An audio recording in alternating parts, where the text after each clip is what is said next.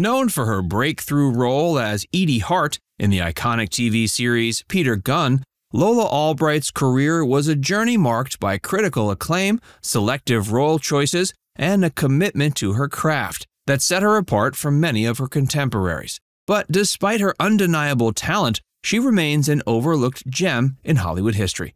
Join FactsVerse as we delve into the life, career, and legacy of Lola Albright. Early life. Lola Albright was born the 20th of July, 1924 in Akron, Ohio. Her early life was deeply influenced by her parents, who were both evangelistic singers. Growing up in a household filled with music, it was almost inevitable that she would develop a passion for the performing arts. But her journey to Hollywood wasn't straightforward. Lola inherited her singing talent from her parents. Their evangelical background meant that music was not just entertainment. It was a form of expression and a way to connect with a higher power. This spiritual connection to music later manifested in her roles, especially as Edie Hart, where she played a jazz singer. She moved to Hollywood with dreams of making it big. Her initial roles were not glamorous. She started as an MGM singing extra in films like The Pirate, Easter Parade, and The Unfinished Dance. She was often cast in parts that didn't fully utilize her talents. But despite these setbacks, she persevered. The breakthrough. Peter Gunn. In 1958, Lola Albright's career took a significant turn when she landed the role of Edie Hart in the television series Peter Gunn. Created by Blake Edwards with music by Henry Mancini, the show was a crime drama that followed the adventures of a private investigator. But it was Lola's character, Edie Hart, who added a layer of complexity to the series, as well as allure. Edie was the girlfriend of Peter Gunn and a jazz singer at Mother's, a smoky riverside jazz club. This role was a perfect fit for Lola, not just because of her acting skills, but also because she was a jazz singer in real life. Lola was 100% believable as a jazz singer, and Henry Mancini stated her portrayal of Edie Hart was so authentic because she had an off-the-cuff kind of jazz delivery that was hard to find. He said she was perfect casting for the role. The authenticity, of course, wasn't just a happy accident. It was the result of years of musical influence from her family and her own personal experiences as a singer.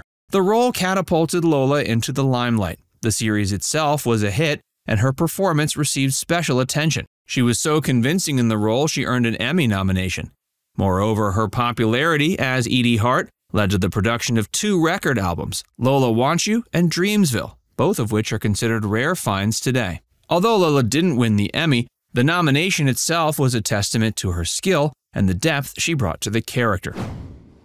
Career milestones. After her breakthrough role in Peter Gunn, Lola had the opportunity to expand her career into film. She appeared on the big screen alongside some of the most iconic figures in Hollywood, including Elvis Presley and Frank Sinatra. These roles were not just mere appearances, they were significant parts that showcased her versatility as an actress. Lola's film career included roles where she played love interests to icons like Elvis Presley and Frank Sinatra. While these roles were glamorous, they also required a depth of character that Lola was more than capable of delivering. Her ability to hold her own alongside such legendary figures further solidified her reputation as a versatile and talented actress. She had a prolific career in television, appearing in a variety of shows that spanned different genres. From comedy to drama to westerns, Lola showed she could do it all. Throughout the 60s and 70s, Lola was featured in hit TV shows like My Three Sons, Alfred Hitchcock Presents, Columbo, The Beverly Hillbillies, and The Dick Van Dyke Show.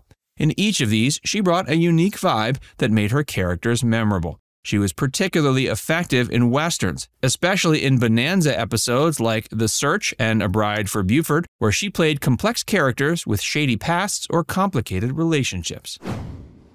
Awards and recognition. One of the most significant milestones in Lola's career came in 1966 when she won the Best Actress Award, also known as the Silver Bear, at the Berlin Film Festival for her role in Lord Love a Duck. This achievement wasn't without controversy. The jury was divided on whether to award the Silver Bear to all 3 female leads of the movie, Lola Albright, Tuesday Weld, and Ruth Gordon, or just to Lola. Some members felt that giving a joint award would diminish the significance. Ultimately, Lola was the one who received the honor. The Silver Bear Award was significant recognition for Lola Albright, especially given those contentious circumstances. The film Lord Love a Duck was a satirical black comedy that allowed Lola to showcase a different facet of her acting skills. Winning the award highlighted her standout performance and solidified her reputation as an actress. While Lola might not have won that Emmy for her role in Peter Gunn, the nomination was certainly important, and it was one of many honors she received throughout her career. The later years and legacy. As the 1980s approached, Lola Albright's star began to fade. Despite her undeniable talent and a career filled with significant roles, she found herself gradually stepping away from the limelight. Her final appearance was in a 1984 episode of Airwolf, after which she retired from acting. By the end of the 80s, she had largely withdrawn from the public, marking the end of an era for an actress who had once been one of Hollywood's most sought-after talents. After her retirement, Lola Albright lived a life away from the public eye. She passed away in 2017 without making a return to the screen. Her departure was not just the end of her life, but also the conclusion of a career that had spanned over 4 decades. Despite the ups and downs, Lola Albright left behind a body of work that continues to be celebrated.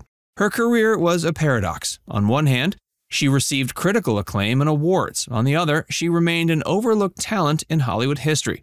She never achieved the long-lasting fame that some of her contemporaries enjoyed. But those who knew her work understood the depth of her talent. The roles she didn't take. Throughout her career, Lola faced external pressures to conform to certain types of roles, particularly those that were more demure. Friends, fans, and perhaps even industry insiders often advised her to take on roles that were less complex, less challenging, and more in line with the traditional image of what a female star should be. These roles, they argued, would make her more famous and universally loved. Lola found herself at a crossroads that many artists face, the tension between commercial success and artistic integrity. The roles that people advised her to take were not necessarily the ones she wanted to play. Despite the pressures, she stayed true to her artistic vision. She stated once in an interview that some people would come up to her and say she shouldn't play certain kinds of roles because they weren't really her. She said she would count to 10, bite her tongue, and then respond that she was an actress. She didn't want to play herself. Her decision not to heed this advice aimed at changing her career trajectory speaks volumes about her integrity. It may have cost her in terms of mainstream fame, but it also solidified her reputation as an artist committed to her craft. Now it's time to hear from you. What's your favorite memory of Lola Albright? Let us know in the comments section below.